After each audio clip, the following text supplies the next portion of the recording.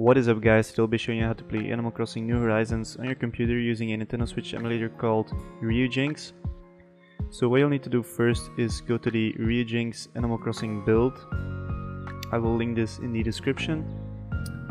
So on this page, scroll to the download link, which you will find at the bottom, and go ahead and download the Windows version.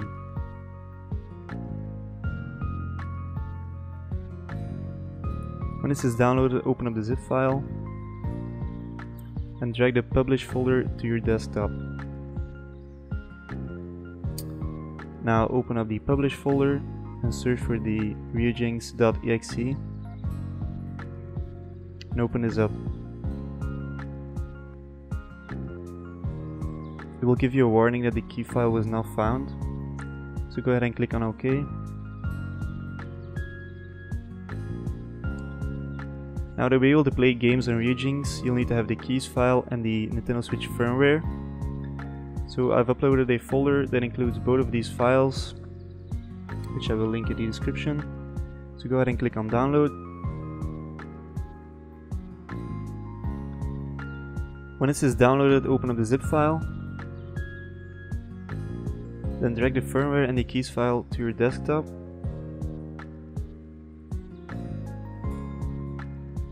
Now go to Ryujinx, go to File, open Ryujinx folder, and open up the System folder, and drag your keys file into this folder. Now close Ryujinx, and open it up again.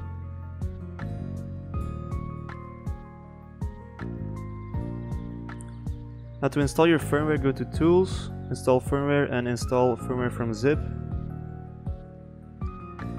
Then go to your desktop where your firmware is located and select the firmware zip file and click on Open. Click on Yes. Now your firmware is installed. Now once again close Ryujinx and open it up again.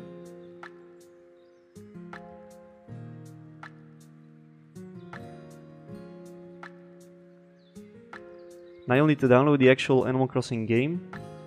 So go to the subreddit of Switch NSPs and search for Animal Crossing New Horizons there. So once you found and download the game, go to Options, Settings, go to Game Directories and Browse. Now select your folder where your Animal Crossing game is located and click on Add. Go to Input and set your keyboard buttons as in-game controls. Now click on Save and your games will show up. You can play Animal Crossing from the beginning, so you don't need a save file to start. So just double click Animal Crossing to start your game.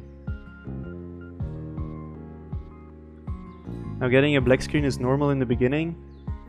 It will take some time to load as long as you're not getting any error message in this window. You just have to wait until the black screen is gone.